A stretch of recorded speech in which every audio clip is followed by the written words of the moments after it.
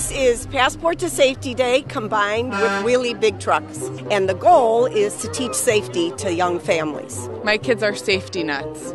They love to be safe, helmets, the whole 9 yards. It's a great event for kids in the community. We've got all kinds of things to make sure that our kids learn a bit about how to stay safe here in Downers Grove. We did all the safety stuff inside first, and then we're doing all the tractors and the trucks outside. They actually get to meet the firefighters, the police, the Red Cross. Lots of fun for kids like me if you love trucks and stuff.